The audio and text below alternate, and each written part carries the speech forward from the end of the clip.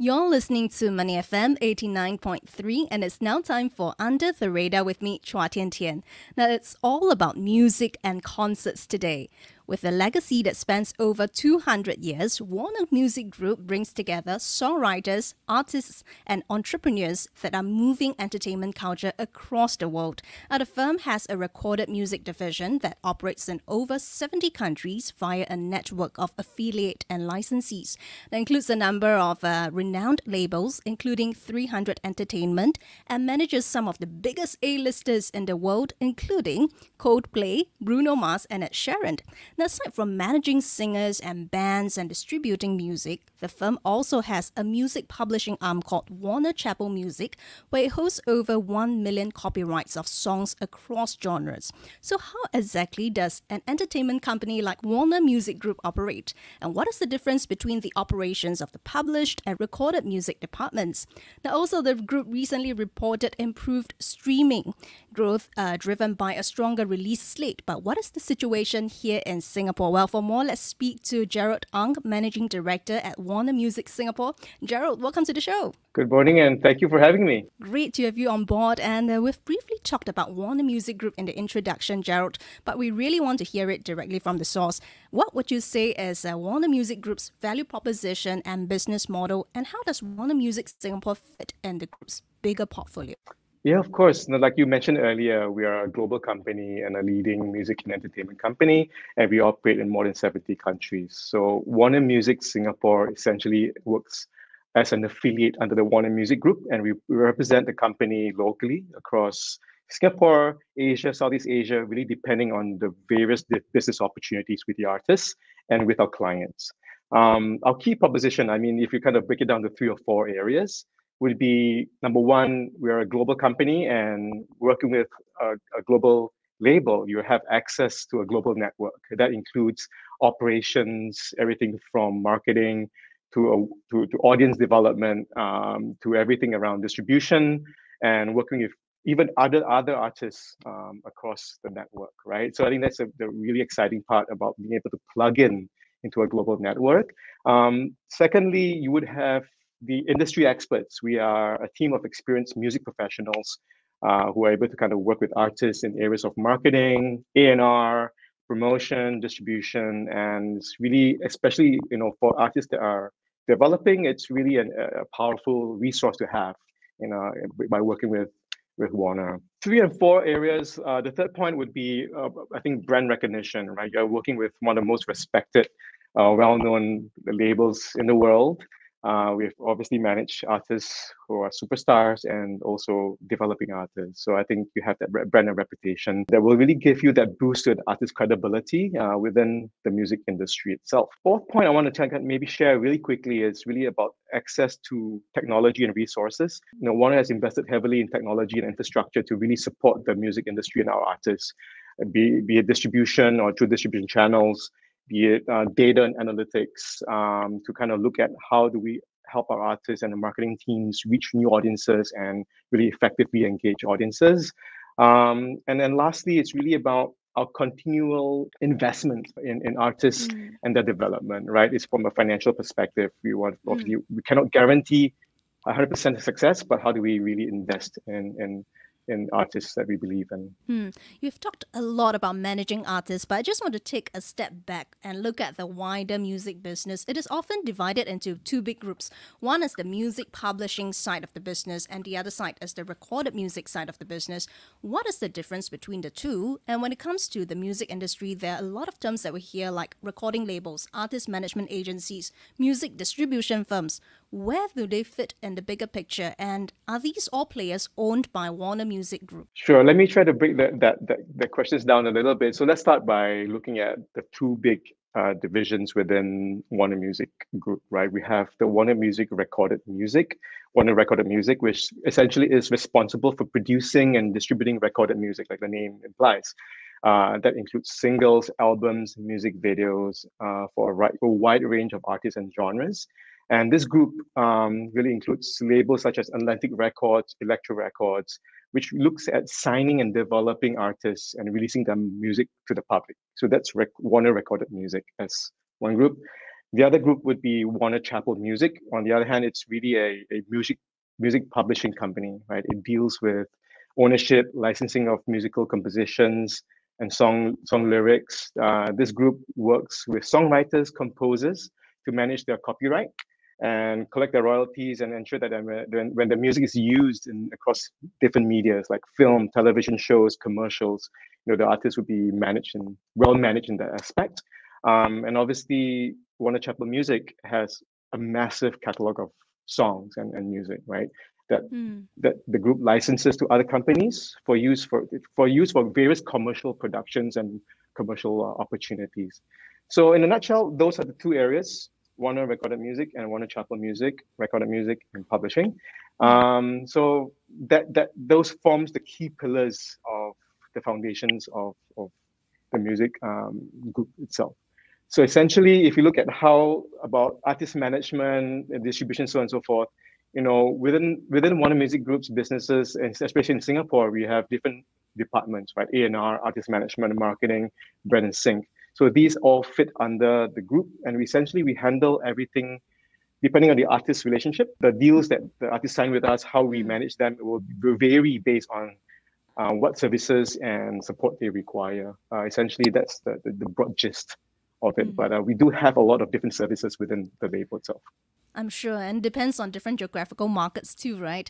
But let's take a look Yes. at this particular department that has increasingly been brought to the forefront, and that is the A&R, or Artist and Repertoire Department, which is, as far as I understand, in charge of scouting recording artists, getting songs that are suitable for them, and distributing that music. How does the A&R department, or what does the A&R department do exactly, and to what extent is that a revenue-generating department for them? Good question. I think A&R, in my perspective, is the bloodline of the company, right? It's really being in the forefront of music culture, being the forefront of music communities, and looking at identifying amazing artists that can really create a cultural moment that's going to be long term. Be it identifying artists that will be prevailing in the way they present themselves, right? And the music that comes along with them. And it's also about really focusing on creating hit songs. And how do we make sure that they are chart topping in that perspective, right? So broadly, in a very simplistic terms, that's what A&R does, right? It's artist and repertoire, looking at identifying artists, creating music, and getting the music to the world, right? And we want to make sure that we find the most prolific artists. Within Singapore itself, our A&R team also handles artist management because we're a lean team. So overall, we look at it in two facets, right? One, having a good holistic artist development plan that really helps look at the planning and the breaking of an artist and how the artist will really go to market. That includes branding, music production, so on and so forth.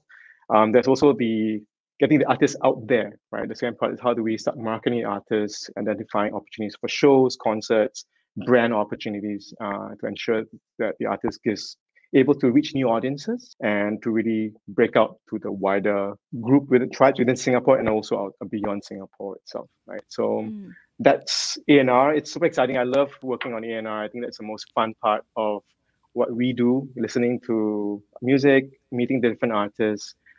It's really exciting in that space, and we have a great team here in the One Singapore as well that does that. With regards to your question about revenue generating, right? Overall, we drive revenue through recorded music, right? That's the fundamental part. It's through releases of our music, and essentially what we work with. Again, it depends on the artists where they are in their careers, right? Superstars will be driving huge potential revenue for us as a company overall.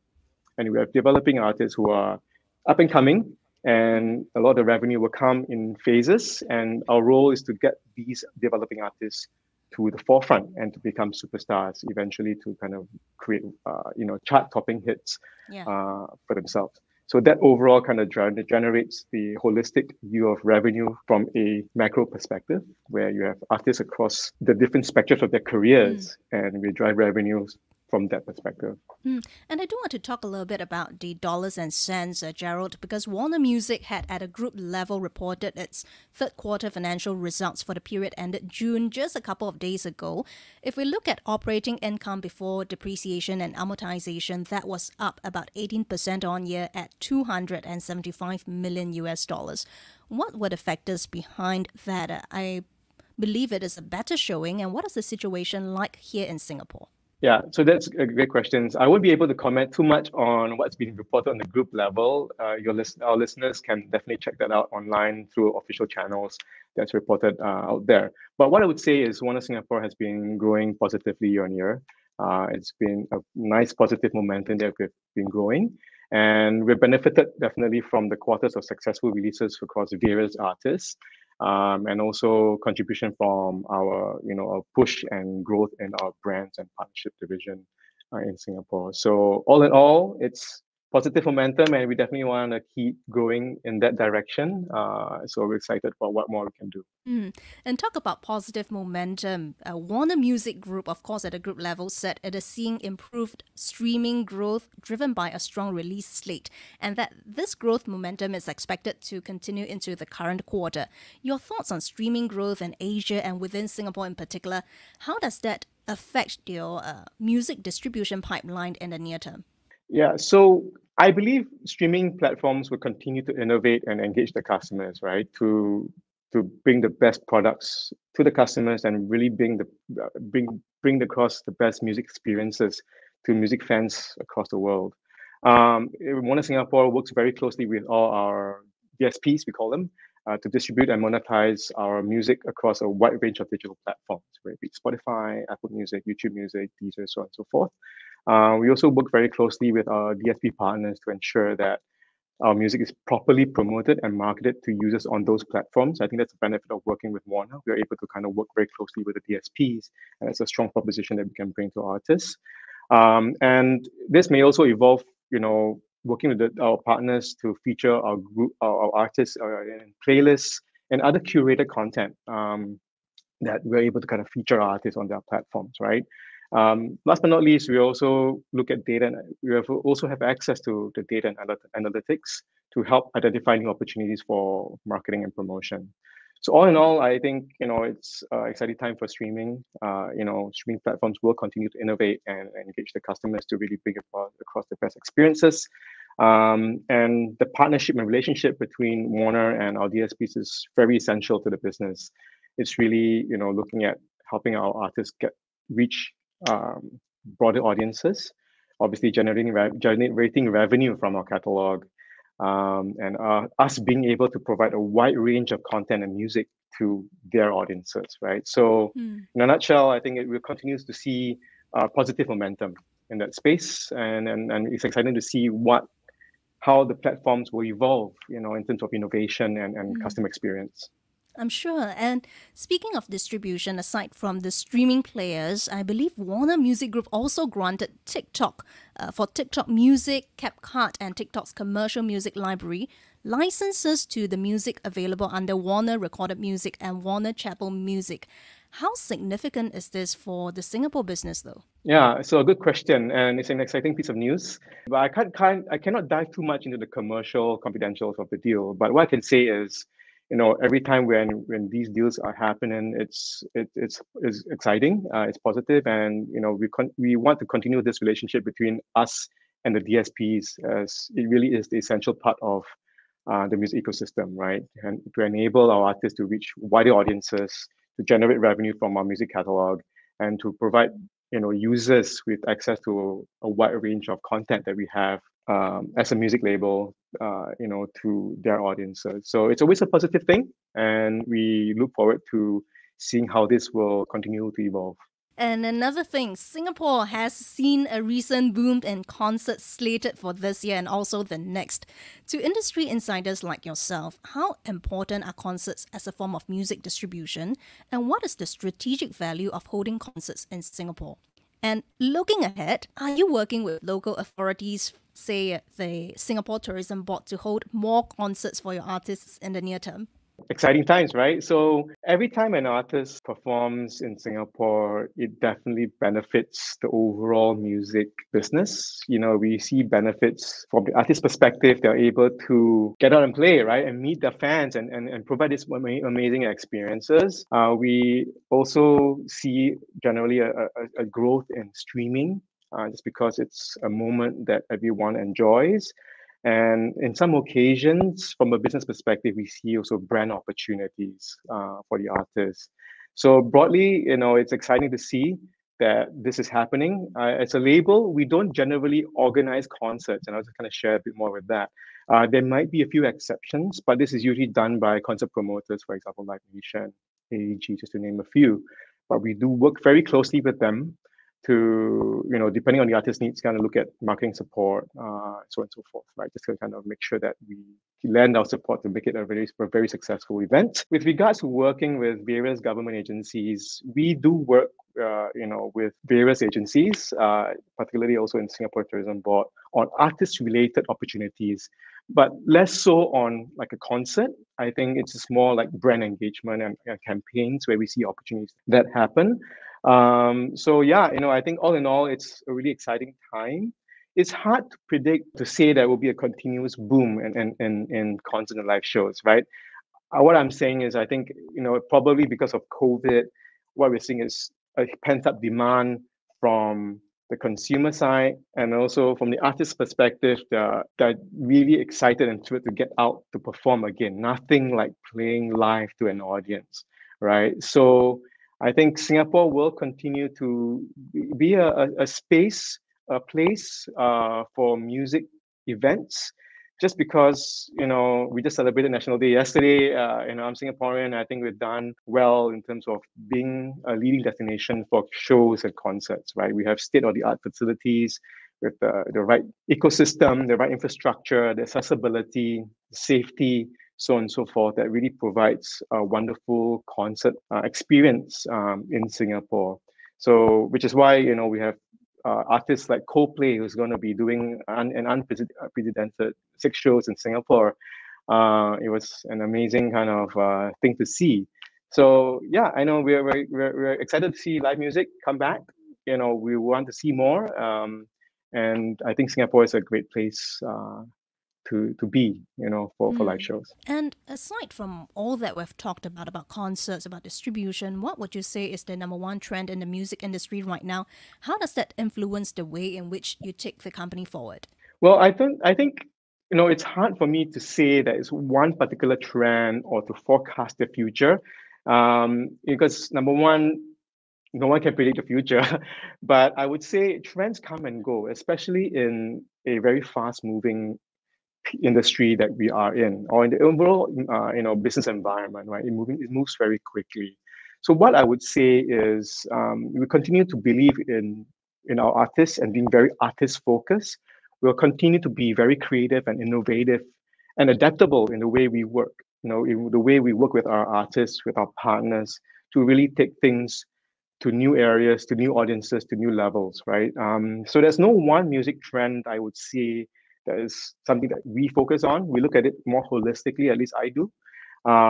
So because music consumption is changing, the way music is experienced is changing, the way music's discovered continues to evolve, right? As technology, platforms, and also time for attention by consumers continue to shift.